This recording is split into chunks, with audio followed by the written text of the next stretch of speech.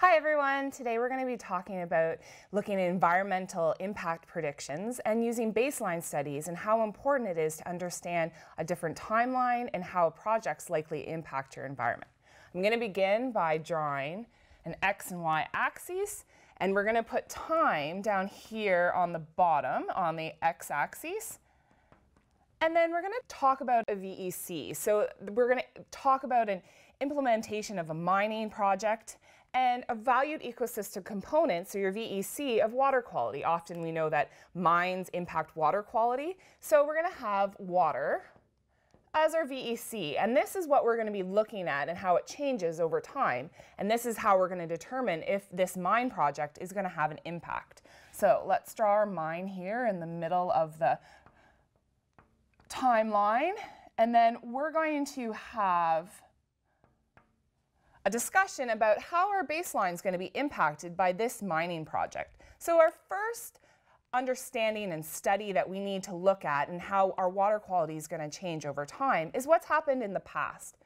This is the history of the environment. And this region here is called your retrospective baseline.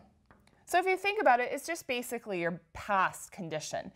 And this you would look at using desktop studies, talking to experts, going to historical accounts to determine what is your water quality happening, what's happening with your water quality historically. Now, the other condition of your baseline is what's happening right now. What is happening if you go out to the site, scoop some water, sample it for water quality. This is your direct baseline. And this is often the easiest to analyze, the cheapest to analyze. You just go to the site and you know exactly what's happening.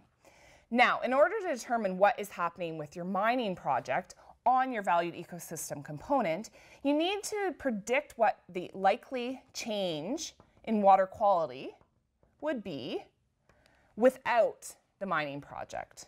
So you want to understand, how is the environment going to change when there's no mining project? Your water quality is going to change anyways. There's human impacts that are going to impact quality. So you want to be predicting what that change is. Now, the next piece of information that you need to acquire is what would happen if you implement the mine. So you're going to use scenario building, different simulation models to determine what would happen with the mine being implemented.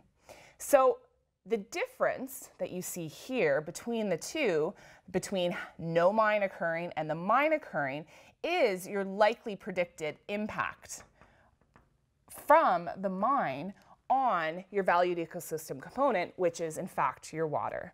So thank you so much for watching, and we'll see you next time.